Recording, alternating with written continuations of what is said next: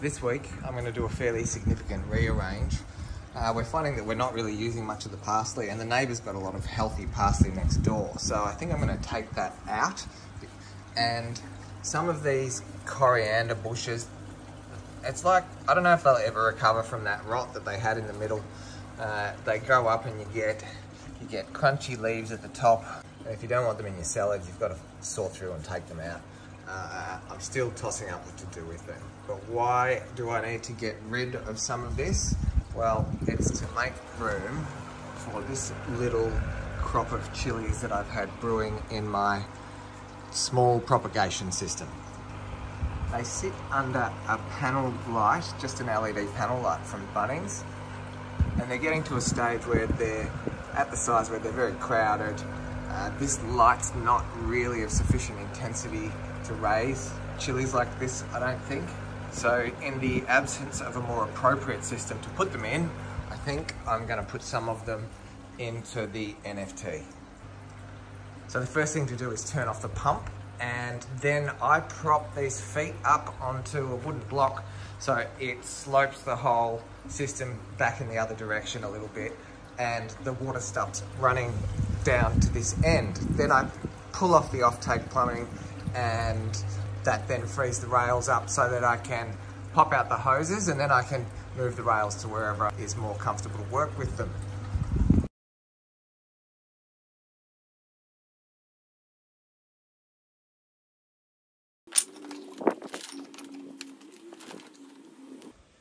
Now, we'll have a look at this as I pull this plumbing off, and this can be a bit of a pain in the ass. Oh, that's better. I'll just swing that off to the side. And these, I think, are mostly bok choy roots, and see how they're actually hanging down into the plumbing. As I gently take this end piece off,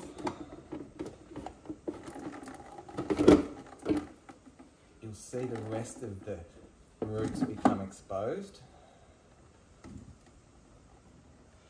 And I've got water dripping there. Maybe I can put this under to catch all of that.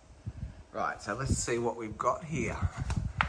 The bok choy and pak choy, that's got a root system on it. And if you look up there, you can see how it's all just sitting in the bottom of the channel where the water runs. Moving across, that's the parsley. The basil probably has the smallest root systems of all of these, and then there's the coriander. I think that the coriander roots are the next best behind the bok choy. Now, if I pop out these hoses, they just pop into those holes like that, then I'll be able to move these rails out onto a bench outside.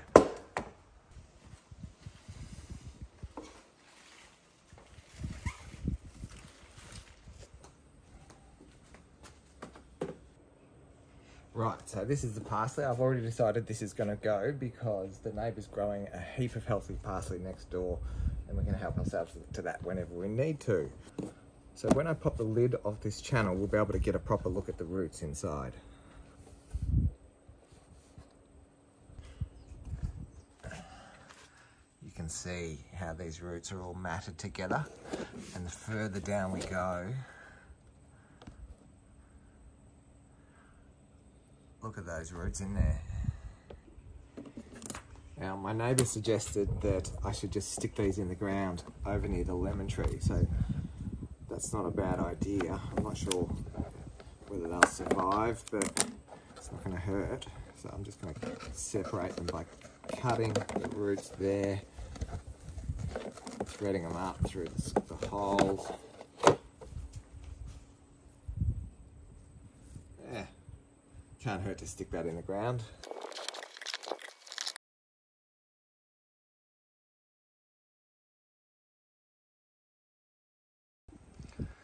Now, before I plant the chilies in here, I'm gonna give this channel a quick clean with a peroxide solution.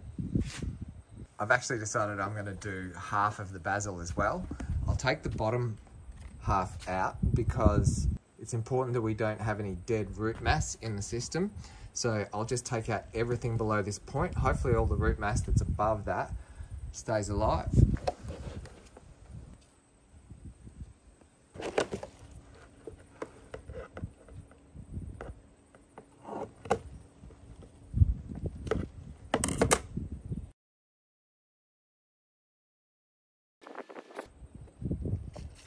I've decided the coriander is going to go as well because it's just never been that healthy in the middle, and I want to free up more space for the chilies. So I've got those channels cleaned and ready to put new plants in. And this is what's going in. So I've got a range of chilies and I've got some pak choi. I'll put the pak choi in below the basil and the chilies. They can have a rail each to themselves. I'm not sure how many I've got there. This is a little thing called wasabi rocket. It doesn't seem to grow very well, so I might just give that one a miss. Right, let's see if we can pull out one of these. Pak choi. Yep.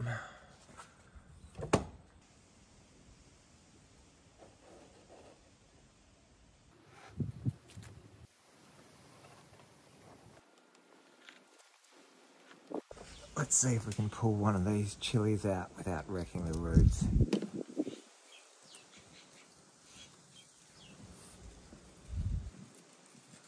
Or the leaves.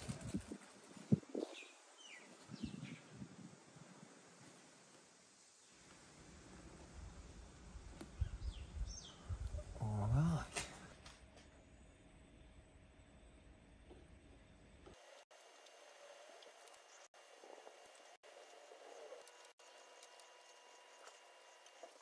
Okay, that's the chilies in the rails. Now that's the chili and the fresh bok choys in the system. Now I just need to reattach the offtake plumbing. I might do a reservoir change as well, but hopefully that gives the chilies the space they need to progress to the next stage. Ultimately, I'll put them under different lights, and that's why I wanted to keep them in channels that were just chilies, so the whole channel can be moved to another light. Ultimately, I don't think an NFT system is the best thing for chilies, so I'll be thinking about something more appropriate for my next setup. I've still got those chilies there in my propagation system. I don't know, I might just leave them there and see how they go for a little while. Tomorrow I'm going to plant some fresh seedlings, I think some coriander to replace the coriander that I got rid of. And I'm just going to get a seed planting regime going so that I can have a constant supply of herbs all at various stages. Okay, and this is the end result. So I've put everything back together. I've done a full res change. I've put fresh nutrient in. I've got the pH sitting at about 5.9 and an EC of 2.4. You can see I've put the chilies in every second hole, and I've covered up the holes that have nothing in them, and that's just to prevent light from getting in so we don't get any kind of algae growing in the channels. I obviously cut out half of the basil, and I decided to fill those slots with bok choy seedlings, and I've still got a few things left in the propagator, a couple of chilies, that wasabi rocket, and I've just planted a new batch of seeds, so we'll see how they come up next week. Anyway, that was my garage hydroponics update. Stay tuned to see what happens next. Hydroponics.